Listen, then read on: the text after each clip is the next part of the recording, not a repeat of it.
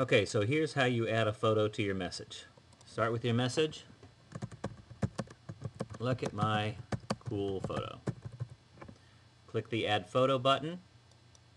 You get a little pop-up, put in a title. This is not the name of the file for your picture. This is just a title. My cool photo. Press OK. And you have this little link here. Image, my cool photo. You can type in some more text.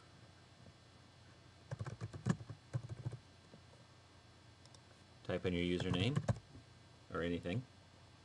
Press preview. Now, this screen is where I think people get confused. This doesn't mean anything's wrong. This is exactly what it's supposed to look like. It's just showing you the layout. Then you're going to click Post This Message. This screen is where you're going to choose the file. Depending on your browser, it might say Browse, Choose File, Find File, something like that. No file selected currently, so let's go find the picture.